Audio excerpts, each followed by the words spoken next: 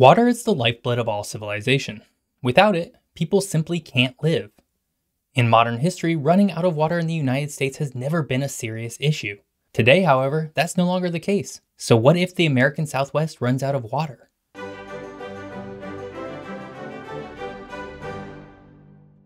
Hello and welcome to What If Geography, where we try and answer the great geographic what if questions of the world.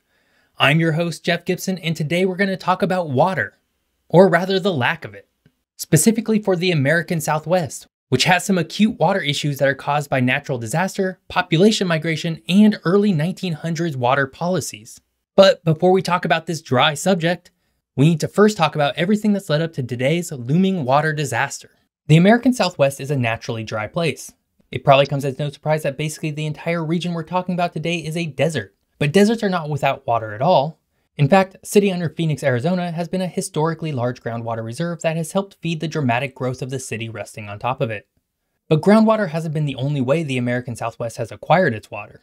The other big source for much of the region has been the Colorado River. This specific river has been so important to the entire region that 7 states had to create a legal and binding agreement in 1922 to determine who gets water from the river and how much.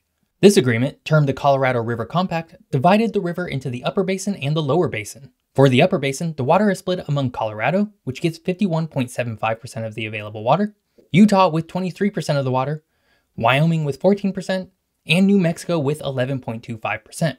Arizona also gets a very small portion of the upper basin's water.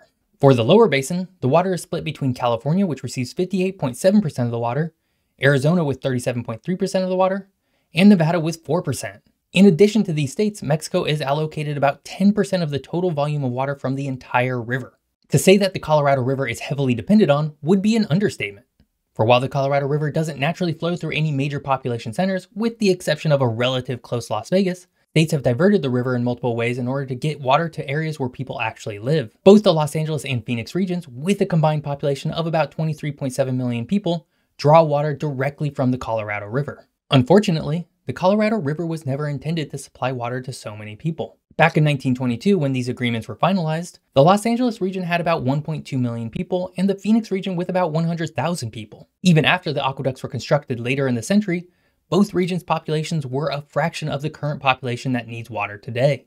And of course, all of this is combined with the reality that the western half of North America is undergoing a serious mega drought. Precipitation over basically every region in the West has been historically low. Even the notoriously wet and rainy Pacific Northwest has not been spared from unusually long, warm and dry spells. Because the American Southwest relies primarily on the Colorado River and groundwater reserves, a lack of normal precipitation hits particularly hard. This has led to previously unthought of situations that we're seeing now, such as Lake Mead being at dangerously low water levels. If Lake Mead gets much lower, the Hoover Dam will no longer be able to run and Las Vegas will lose a major source of power. This would be a complete disaster for the city of Las Vegas, of course, but the entire region would also feel the added sting of less water overall. There is so much more to the history of water rights in the American Southwest and the causes of the mega drought. Today's video is not able to cover the intricacies and the complications of why the region is running out of water. Instead, we're going to focus on what happens if they do run out of water. But before we jump into some what if speculation, if you're enjoying this video, now would be a great time to subscribe. More great geography videos are just one click away. Much like we are seeing signals today, the path to a day without water entirely would be known well ahead of time.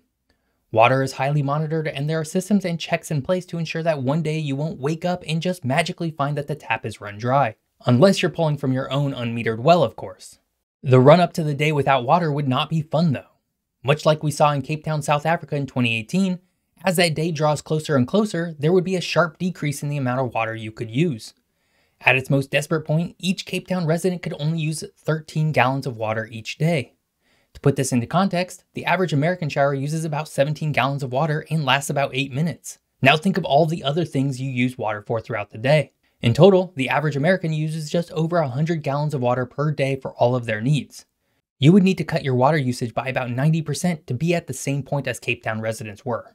Of course, this wouldn't just affect you personally. Agriculture markets would also be highly affected, which would have repercussions for the entire country and global markets. Wheat, leafy greens, pecans, grapes, and even cotton are all grown in Arizona.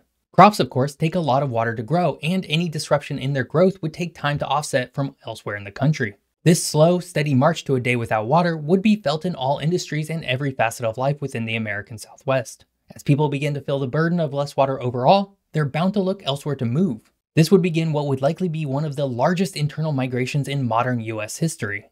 Now, Americans are very lucky to live in such a large and varied country.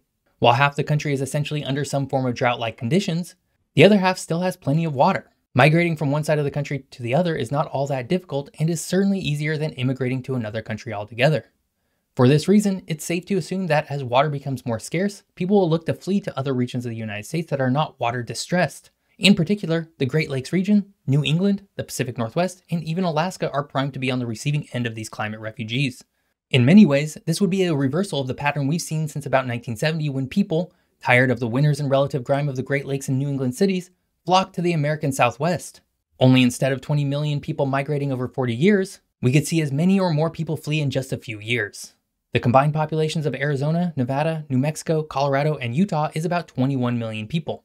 Including California, there are about 60 million people who are in regions that could see water become a scarce commodity. As people flee from these large cities of the American Southwest, we're bound to see a repeat of what happened to Detroit in the early 2010s. As Detroit emptied, large areas of the city were essentially abandoned, and the city no longer had a tax base to pay for its obligations. This led to a decrease in services, which led to more people leaving, and so on. It was a vicious cycle. Only instead of a relatively slow and gradual process, it would happen at a pace that's never before been felt in the United States. City leaders would be left spinning trying to figure out what to do with basically no good options. This, of course, would have reverberating impacts around the entire country and, in particular, the cities that would be expected to absorb these fleeing populations. Our societal systems, such as the freight industry, are finely oiled machines attuned to relatively small amounts of growth. The city of Cleveland, Ohio, for example, can safely secure food for its 2 million people and distribute it to its residents through a network of grocery stores. An extra million added on top of the city over a short period of time, however, would throw this entire system into chaos as stores would become crowded and people forced to ration until industries are able to adapt, which would take years. But where this would be felt most acutely would be in housing. Housing in the country has already not been able to keep up with demand since before the Great Recession. This has led to a dramatic increase in the price of housing and homelessness overall. Each year, the United States as a whole adds about 1.5 million homes, but much of that is already concentrated in the Southwest, the very area where people would be fleeing from. As people flee to cities in the wetter regions of the country, housing stocks would dry up almost immediately. Home prices would skyrocket even higher, and Depression-era shanty towns would likely pop up in every major and minor city. For a single city, such as Cleveland, to be expected to add hundreds of thousands of homes per year would be a monumental task that it's simply not prepared for. The other regions of the country are not ready to absorb millions of climate refugees. It would bring absolute chaos to the everyday lives of people who live in those regions today. Resources would be strained and people would be desperate. Thankfully, this specific scenario is not imminent today. Though there are worrying signs regarding the amounts of water available, the American Southwest won't run out of water anytime soon. That said, it's also not an impossible scenario, and it would be wise for the country and states to begin planning for such an outcome. The American Southwest running out of water is a very scary proposition. Everybody would be impacted by it in some capacity. Unfortunately, with the megadrought not appearing to relent anytime soon, the region will be beset by water issues for the foreseeable future. Thankfully, there are some very smart scientists and engineers working to manage the area's water effectively. Hopefully, with their efforts, the region will eventually emerge from the megadrought better able to effectively manage their water for generations to come. I hope you enjoyed today's episode. If you did, you can catch another one of my videos right here. And of course, I would greatly appreciate it if you subscribe to my channel. You can do that here. Thanks for watching. See you next time.